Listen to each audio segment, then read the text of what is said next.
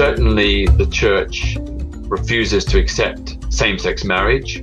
It won't even bless same-sex relationships. It will bless dogs and cats, warships and tanks, but it won't bless loving same-sex couples.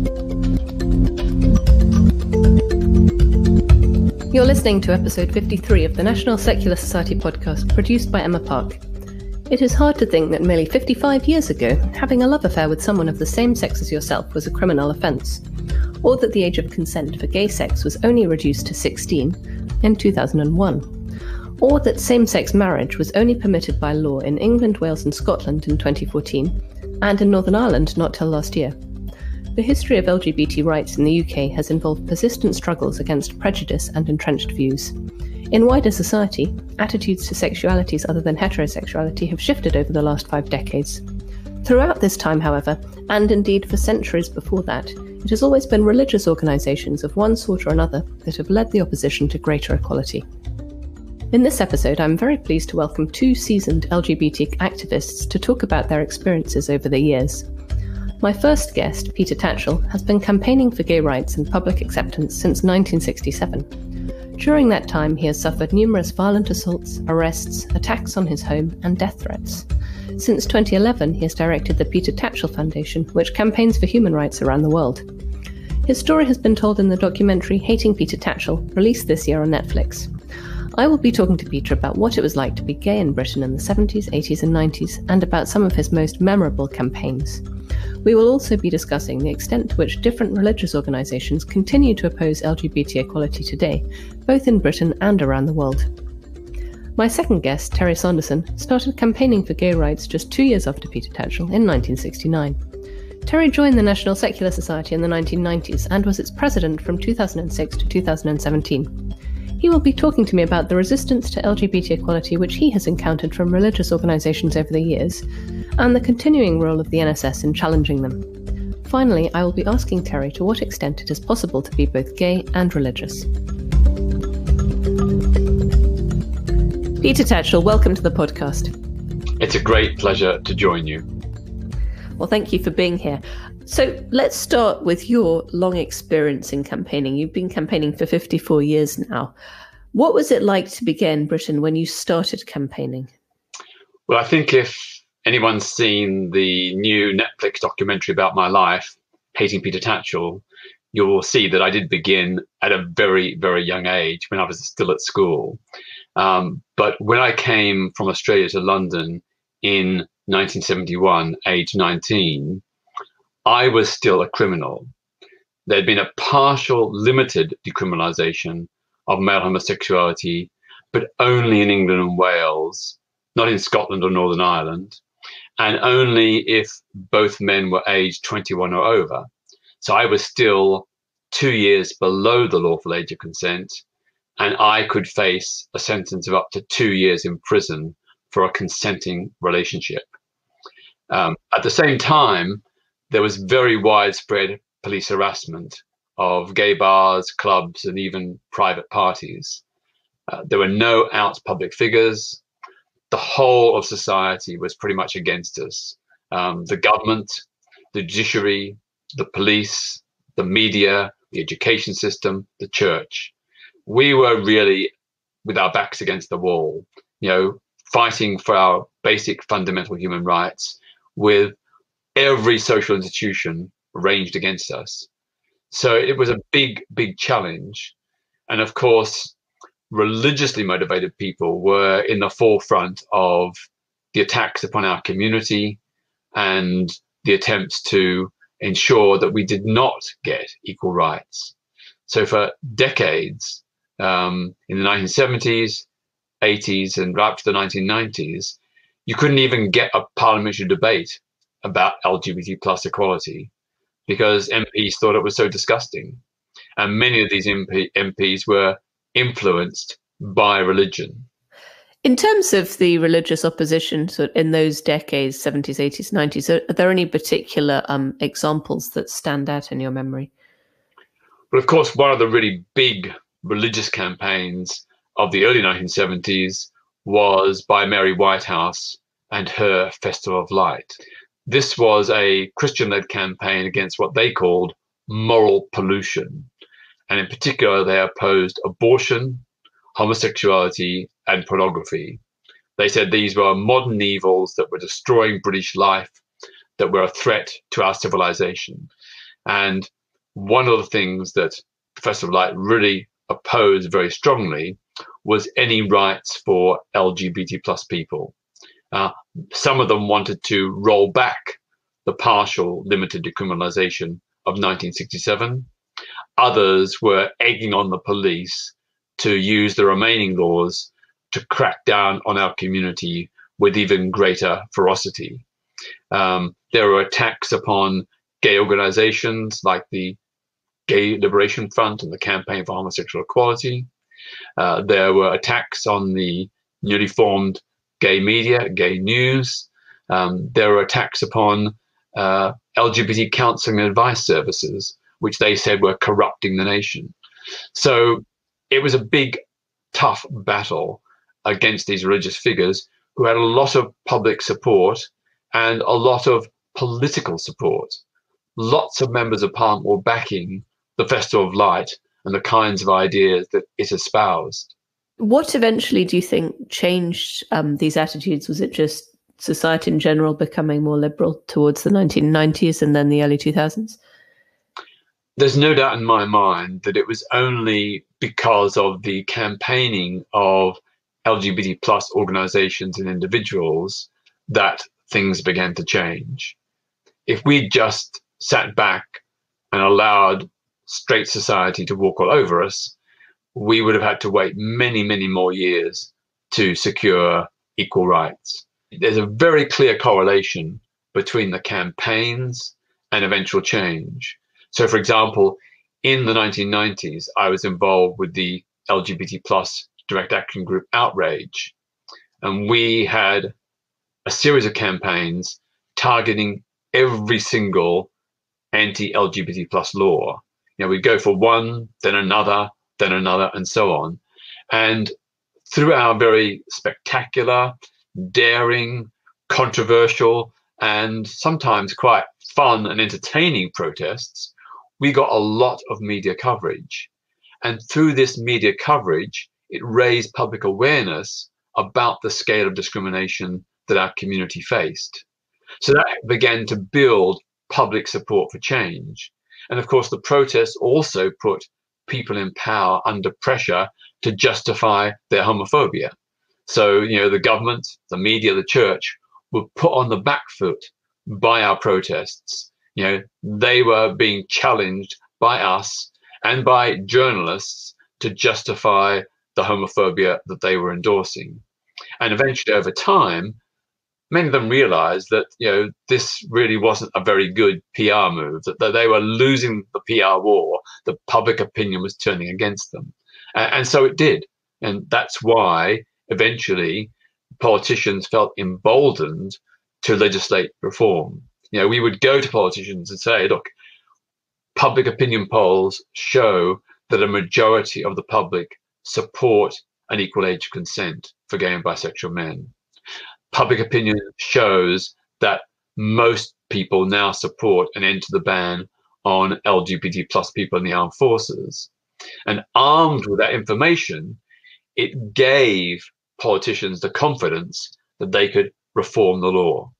What would you say was some of the most, or an example of one of the most outrageous things that you did as part of your campaigning to raise awareness?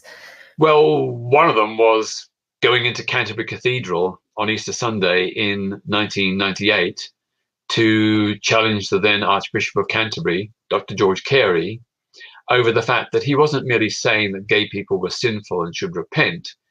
He was arguing and seeking to persuade Parliament to oppose gay equality, to support discrimination in law. That, to us, was so outrageous, particularly because for 8 years, he refused to meet anyone from the LGBT plus community, even members of the lesbian and gay Christian movement who were part of his own Anglican church.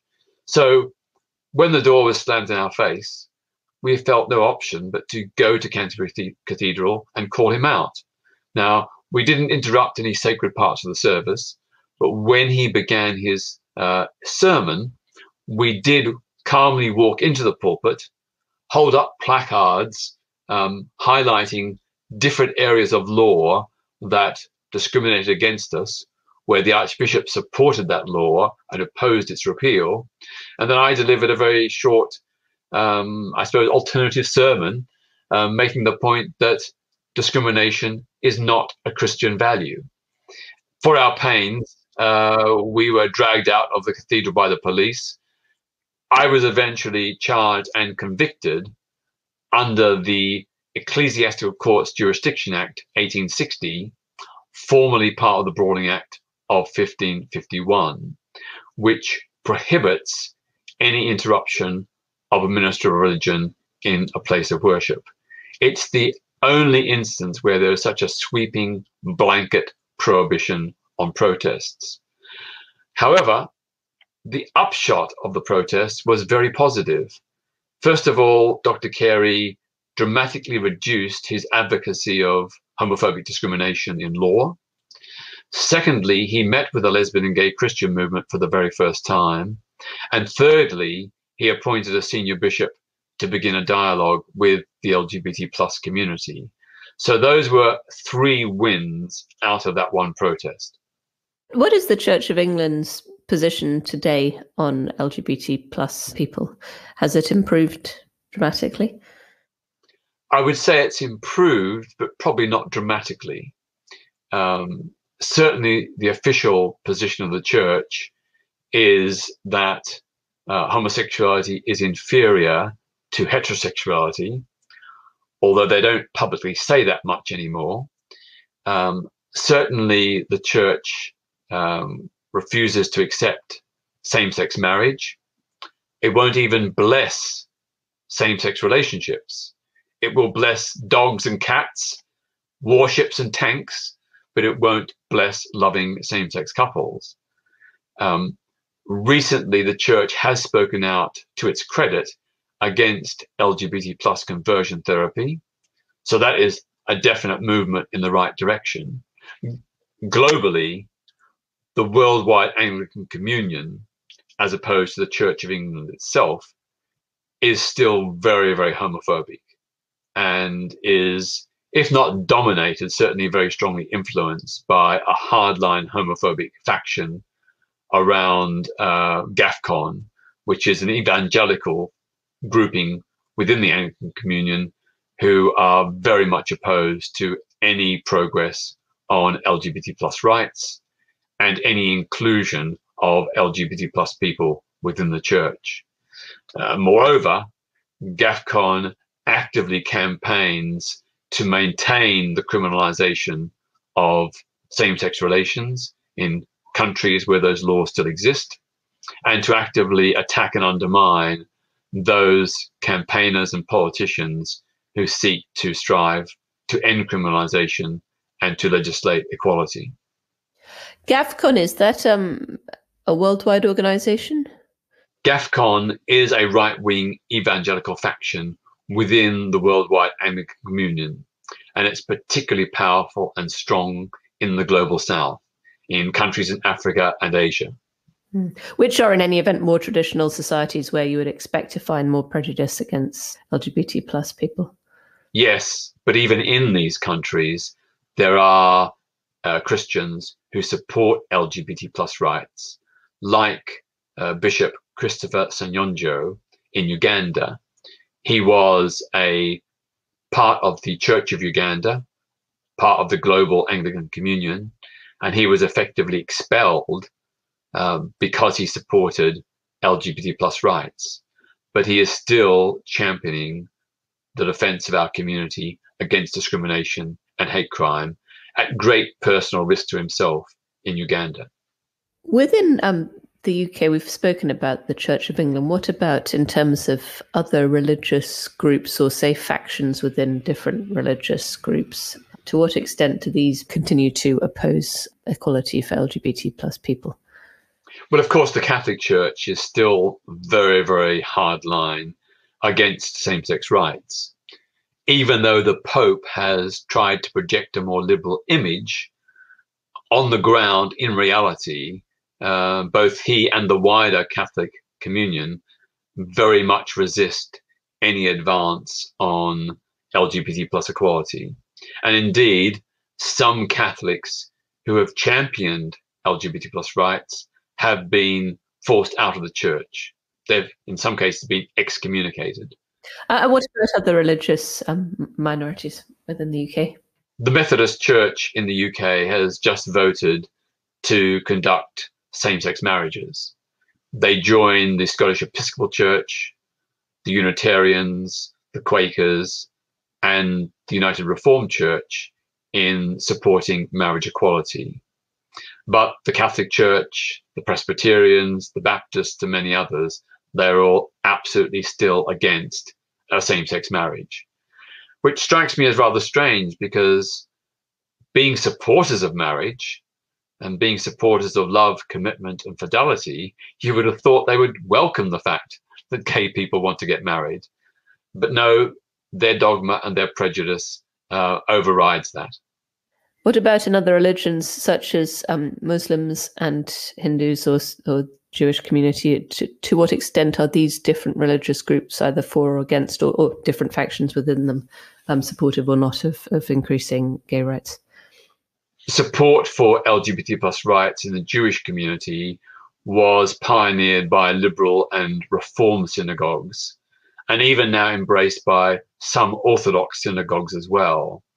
But there is a hard line, ultra-Orthodox Jewish faction, which still is very, very hostile to LGBT plus rights. And in their schools and places of worship, they very strongly oppose any recognition or support for LGBT plus individuals, or indeed for LGBT plus human rights in law. When it comes to Islam, there is basically no support of any faction in Islam for LGBT plus rights. There are a handful of individual imams who do give comfort and support to LGBT plus Muslims, and one or two who have spoken out publicly for LGBT plus rights, but they are very much the exception. Nevertheless, on the ground, among ordinary Muslims, there has been quite a change in attitudes. So even though mosques and imams have not changed, a lot of ordinary Muslims now would tacitly or by default support the non-persecution and non-discrimination of LGBT plus people.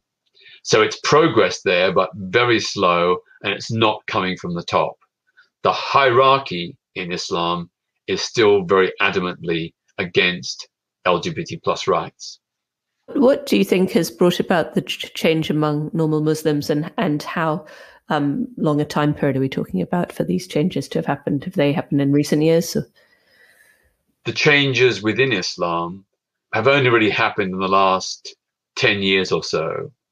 And I think it's partly and largely due to young Muslims who are growing up in the British education system with a public media that features LGBT plus people and storylines. Their first-hand experience is something quite different. They don't see LGBT plus people as the demons that are portrayed by imams and Orthodox Islam. I think change has also happened because more and more LGBT plus Muslims have come out to their families, their neighbors, their work colleagues, and in some cases, even to their imams and fellow congregants at mosques. That's had a very powerful impact. It's forced a lot of Muslims to take cognizance of the fact that LGBT people are within their families, their communities, and their mosques. So the old hardline approach is very hard to sustain. Of course, there are some who will sustain it, particularly at the top. So, I mean, in general, would you say that the way forward for just ensuring that not only as a matter of law, but also in terms of public attitude in Britain being the diverse society that it is, in general, would you say that, education, having a shared education is really important for future generations and changing or sort of keeping progressive attitudes in the long term? There's no doubt in my mind that having a secular education is the key to a more harmonious society, to breaking down barriers, divisions, and prejudice. And the fact that a third of all schools are faith schools and that they are able to teach their own religious ethos around homosexuality and transgenderism, that is not conducive to an inclusive society. It actually fuels prejudice, discrimination, and the injustice that our community faces. So for me, battling against faith schools is part and parcel of the battle for LGBT plus rights. We know that the government is now bringing in mandatory relationship and sex education in every school. It's going to be compulsory. But yet again, faith schools are being given an opt-out where they will be allowed to teach relationship and sex education while also citing their own religious teachings on the issue. And so many of these faith schools are from faiths that still regard homosexuality as sinful, immoral, abnormal, and unnatural. So it means that young LGBT plus kids will not get the affirmation and support they need. It means that homophobia, biphobia, and transphobia will not be fully challenged in those schools. And that will make it possible for bullying and teasing and name calling and even sometimes actual physical assaults to happen in the school playground. But we know that nearly half of all young LGBT kids have been victims of bullying on account of their sexuality or their gender identity in the classroom or the playground. Nearly half. And of course, in religious schools, it is worse. And in religious schools, there is less action taken to prevent it. Do you think that the direction that Britain is going today, where increasing restraints seem to be placed on free speech in a number of different areas, is likely to make it harder for the LGBT plus community to achieve full equality in the medium-term future? Do you think it's more important to have the right to protest freely about these issues, or do you think it's more important to keep everyone safe by inhibiting the right to say things which some people might find offensive? I think there is a danger when attempting to protect vulnerable, marginalized communities that in the process we end up with laws that actually inhibit free speech and the right to protest. So we can see in the Scottish Hate Crimes Bill the way in which it was very, very broadly drawn. And even under laws in England and Wales, there have been very wide interpretations of the Public Order Act, the section which prohibits harassment, alarm, or distress, to clamp down on perfectly peaceful, legitimate protests. You think of the example of the young guy who was arrested for holding a placard outside the Scientology headquarters with the words, "Scientology is a dangerous cult." He got arrested. So did a student in Oxford who joked that a policeman's horse was gay. An elderly man who put up a poster saying religions are fairy tales got a knock on his door by the police. Now, I think that people should have a right to express their point of view. And if they are saying bigoted, offensive things, the most effective way to deal with that is by challenging them, by showing why they're wrong, by producing counter evidence and arguments. The whole history of The evolution of ideas in our society is about questioning, skepticism, challenges, debates. You think of some of the greatest minds in history caused great offense in their time. Galileo Galilei, Charles Darwin, Sigmund Freud, Karl Marx. The list is endless. Free speech is one of the most important and precious of all human rights. There have to be really strong, compelling reasons before we restrict it. Like, for example, if someone makes a false, damaging allegation, saying that someone is a paedophile or a rapist, that can put their physical safety in danger from mob violence. Another example is if someone engages in persistent harassment, threats, or menaces, so that someone is fearful and unable to participate in a public debate because they fear the consequences. And finally, and likewise, if a person incites violence, that is not free speech. It inhibits free speech, because the person against whom violence is being incited will be afraid and fearful. They will not feel able to engage in debate because they fear potential violent retribution. So those three examples, I think, are legitimate grounds for restricting free speech. But otherwise, the best way to overcome bad ideas is with better ideas.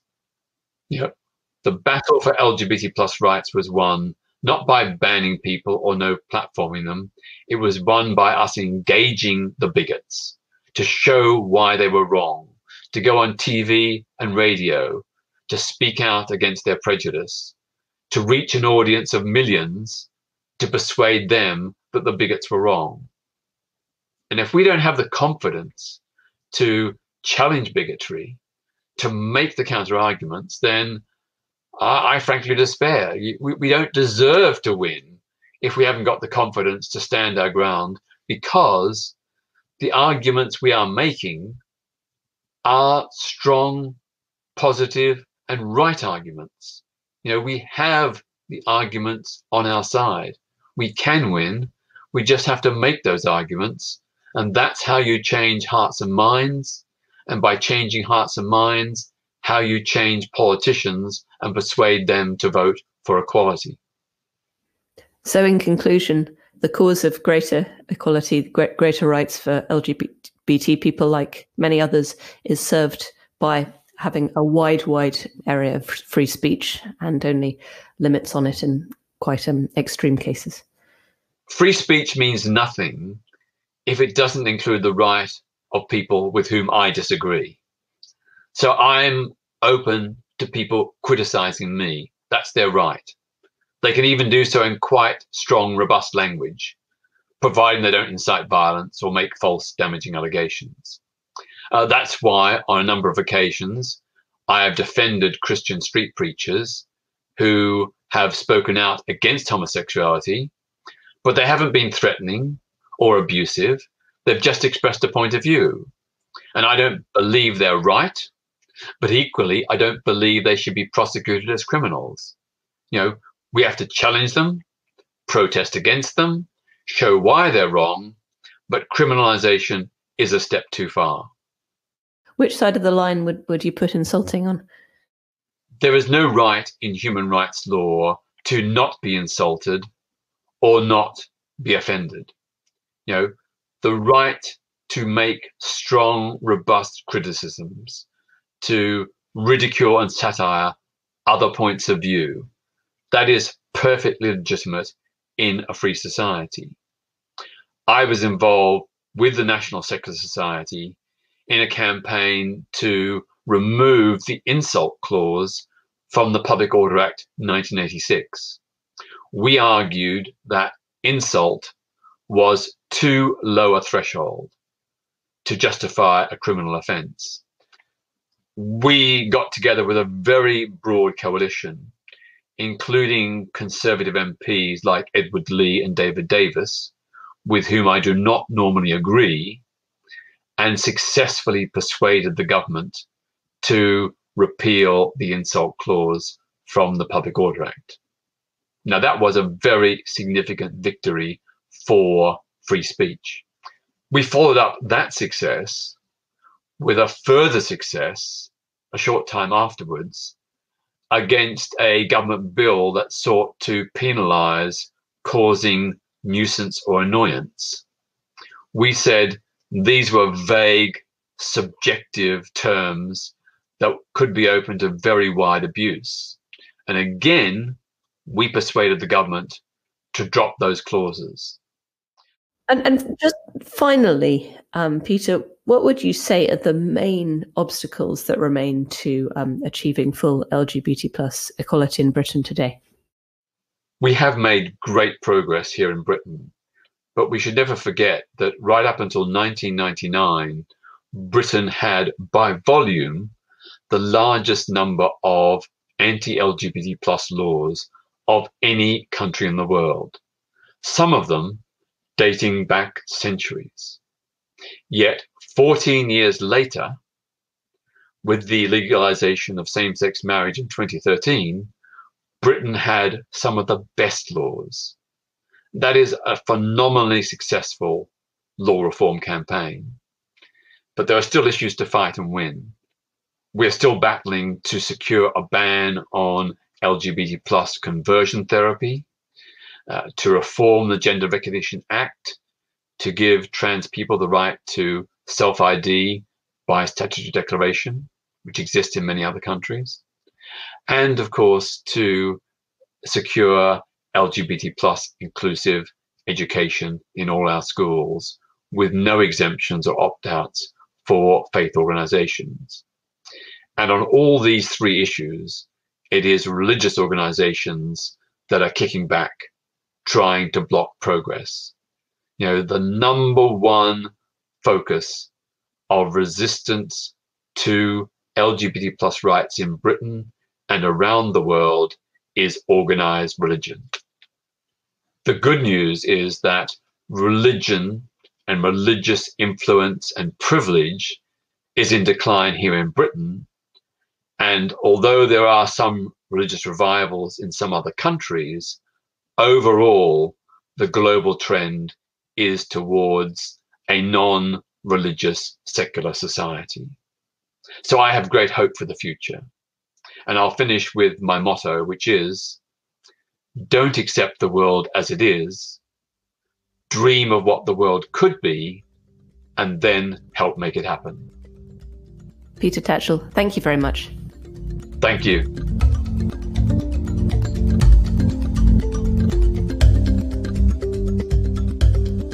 Terry Sanderson, welcome to the podcast. Thanks for having me here. You've been campaigning in support of LGBT rights since 1969. What was the situation like when you were first campaigning? How were gay people perceived in terms of sort of general social attitudes? Well, of course, in 1969, it was only 2 years after the law had been passed that decriminalized homosexuality to an extent, not completely, but to some degree, which gave a little bit of freedom to gay people. The hangover from the pre-1967 days when gay people were regarded quite widely as being undesirable and criminal and corrupt and all the other things that were said about us. Those attitudes were a long time changing. Since then, of course, we've made a lot of progress, but it was slow and often it felt like, one step forward and two steps back. But here we are. We've made a lot of progress. We're almost legal completely nowadays. Yeah, you mentioned that the 1967 law decriminalised homosexuality to an extent. When did that decriminalisation, apart from the adultery issue, finally disappear in English law? It took a long, in 1967, the law decriminalised homosexuality for people over 21 in private. And that was not really, what in private meant wasn't really defined. And so there was a lot of misunderstanding, a lot of persecution by the police, who wanted to continue arresting gay people, like, if they were having sex outside somewhere, then that was still illegal. If there were more than two people present, then they could be arrested for that. So the persecution went on. And it took a long time and a lot of parliamentary effort to bring the age of consent into equality. So, for straight people, the age of consent was 16. For gay people, it was 21. Eventually, after a lot of campaigning, a lot of agitation, it was brought down to 18. And still it wasn't equality. So we were reluctant to accept that, because we were second-class citizens again. We were different. And so the campaign continued until eventually the age of consent was equalized and we were all 16. Now, talking of your long history of campaigning, when did you start campaigning with the National Secular Society, and what motivated you to join the NSS? Well, I'd noticed over a long period that religion was almost entirely responsible for the opposition to gay rights. All the agitation was either done by religious groups or people purporting to come from a religious perspective. The religious MPs in Parliament were, very aggressive, and I thought, well, why would I tolerate that? Why would I want to be part of an organization that wanted to deprive me of my human rights? But beyond that, I also had become a sort of disillusioned, if you like, with religion and its ridiculous claims.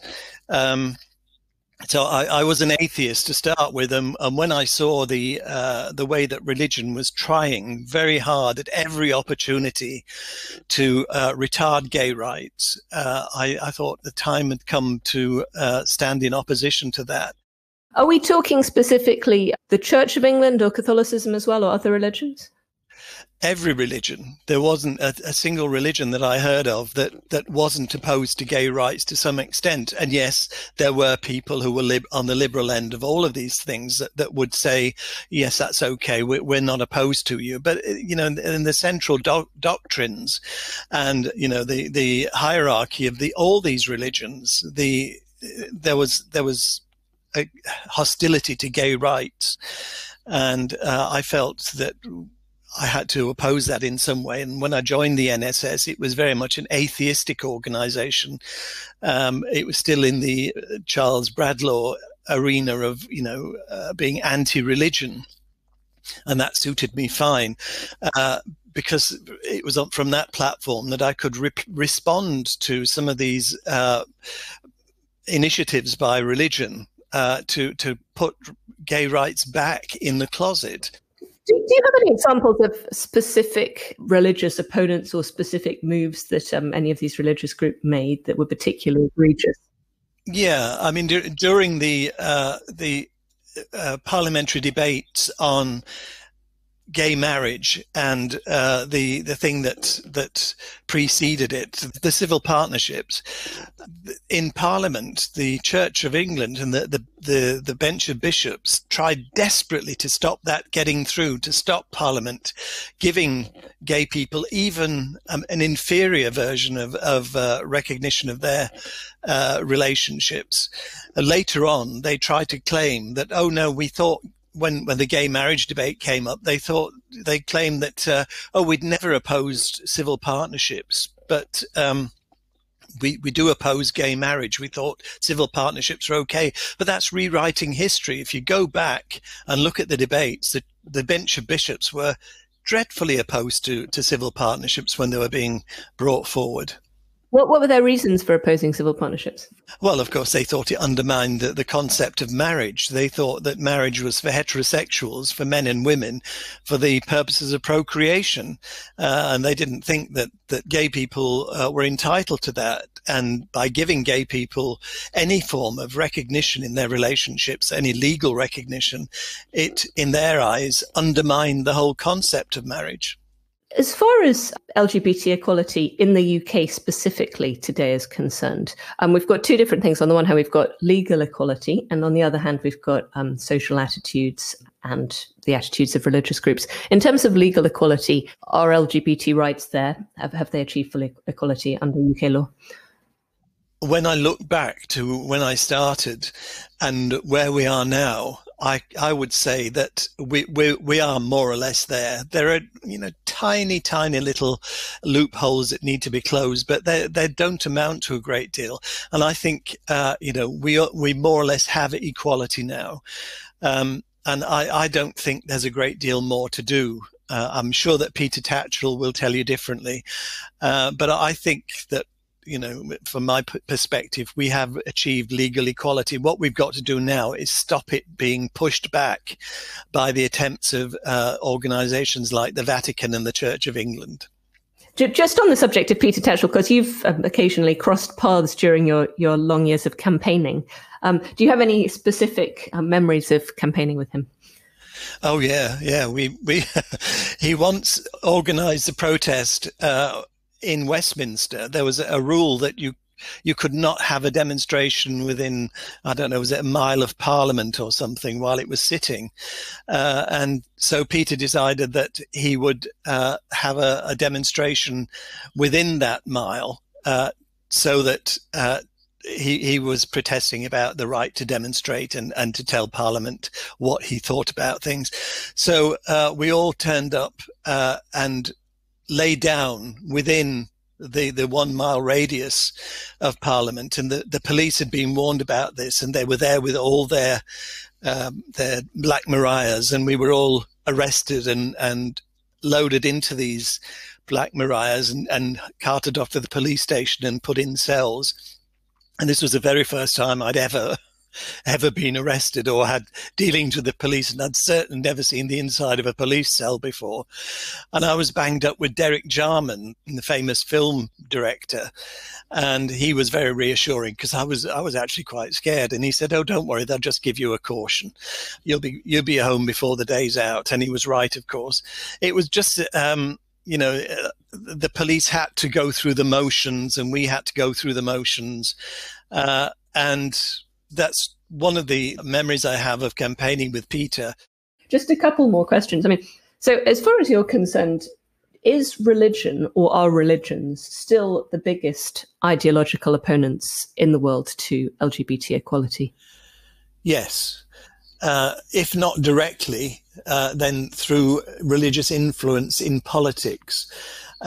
You see the Vatican pushing constantly. They will tell you that no, we don't interfere in politics at all, but of course they do all the time, and their representatives in parliaments all around the world are trying to carry out the Vatican's agenda.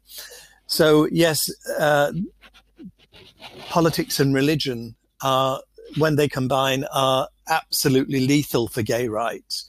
And if you look at the politics of Hungary and Poland at the moment, you see that although they're populist in the sense that they will say and do anything that will get them votes, they've identified gay people and gay rights as an unpopular minority which can be exploited for electoral gain. And of course, they can use the Catholic Church as justification for that, saying, "Oh, this is a Christian nation. And, the church tells us that homosexuality is unacceptable." And so, that gives them the right and the opportunity to persecute gay people for electoral advantage. So I think that religion really is still a very, very strong opponent of gay rights. And in some places, it's becoming more so. It's becoming much more aggressive. So I think we have to be careful about becoming complacent and imagining that it couldn't happen here, because I think it probably could. A final question. Is it possible to be religious and gay, in your view? Well, you can, and a lot of people are. I think that being religious or having a faith is a little bit different to being part of an organized religion, because I think that gay people who are attached to organized religion, like Catholicism, are mad, basically, because why would you want to support an organization that hates you? I never ever understood that. And yet, as we know from long experience, the Catholic Church is packed with gay people in the hierarchy. And some of the worst homophobes turn out in the end to be gay themselves. And that's also very apparent amongst the evangelical nations in America, or the evangelical states, I should say, where some of the highest profile televangelists have all been caught out in gay situations that they would prefer not to have been. So there's a sort of contradiction there, ideological contradiction. There is a contradiction. I think that religion can pervert people's minds. It can drive them to such a degree of self-hatred that they actually want to damage other gay people. So, it's a very difficult relationship between homosexuality and religion for some people. I feel very sorry when people are driven to self-hatred by a conflict with that and religious faith. Terry Sanderson, thank you very much.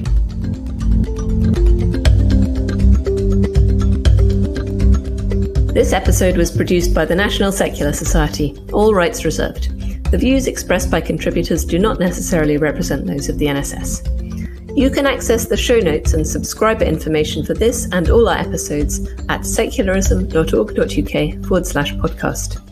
For feedback, comments and suggestions, please email podcast@secularism.org.uk. If you enjoyed this episode, please subscribe and leave us a positive review wherever you can. Thanks for listening, and I hope you can join us next time.